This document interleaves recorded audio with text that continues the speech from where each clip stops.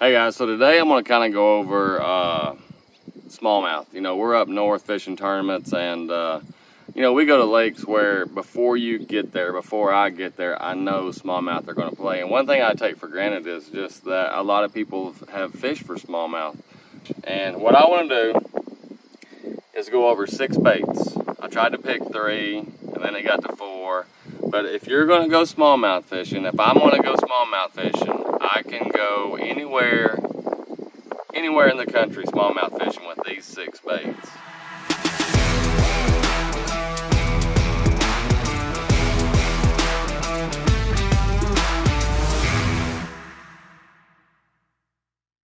You know, one thing that's kind of the same, common denominator in most smallmouth fisheries is the water is clear.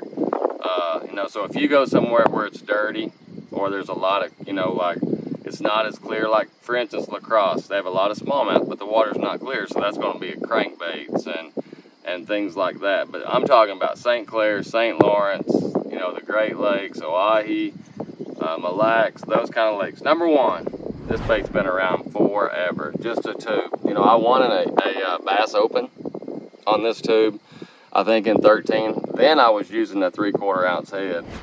This is actually a half. The weight, you know, of the head that you're going to use, that's just going to depend on how deep you're fishing, how fast you want to move the bait, how fast you want to drift or whatever. But, you know, a tube does a few things. You can throw it out there, you can fish it on the bottom. Also, you know, you can cover a lot of water with it just by being able to cast it, and I'll tell you, it catches big ones. So these are not in any particular order, but that is a really, really good bait. You know, one that's kind of came around lately, and I've kind of gotten aware. I did not throw a Ned rig until just actually this year, I think, at St. Lawrence River a lot. You know, this is a bait that if you put it in front of one, he's gonna bite it. You know, these two kind of go hand in hand. If I'm fishing the tube and I get around a lot of fish and I want to show them something different, definitely this bait right here works. This is actually just a yum dinger, cut off. You know, I like it about that length. What is that, about 2.5, 3 inches long? But it just catches them. There's something about the profile and the way it falls. It kind of falls like a tube, I think, like the old flipping tube where it just kind of darts down. But that's a great one. Another bottom bait, drop shot. Everybody knows that. I mean, like I say, the weight, this is a 1/2 ounce weight. I even go all the way up to a 3/4. You know, that's a bait that you're structure fishing, you're dropping over rocks, you know, you're casting in sand spots. A drop shot is just a bait that, you know, you're gonna fish it on bottom. The length of the leader is something that I'd like to talk about. You know, the clearer the water is, the longer I want to make my leader. That way, you know, if that smallmouth sees that bait out there 20 feet, you know, if it's up off the bottom, he's gonna have a lot better chance seeing it than down there, you know, if your leader was 6 inches. So I want to keep that bait up where they can see it. Rule is, if you get around a smallmouth, he's probably going to bite if you can just get his attention. That's the whole thing, is getting their attention. So that pretty much covers the bottom baits. You know, this bait's brand new, and I've caught a lot of them on it. This is one that I use a lot whenever on live scope.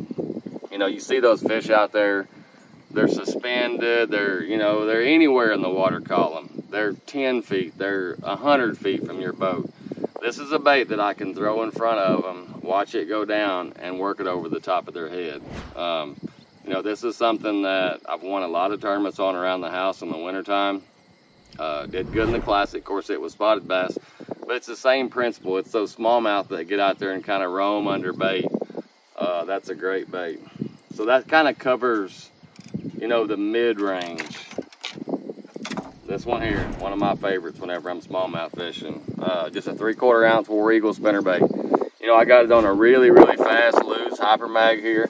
I want to throw that thing out there, and I want to reel it as fast as I can. You know, pop the rod every now and then. But that's something I like to start with early in the morning. You know, it gets too windy where you can't really feel the bottom. And you'll be surprised how deep a water smallmouth will come out of to get this bait.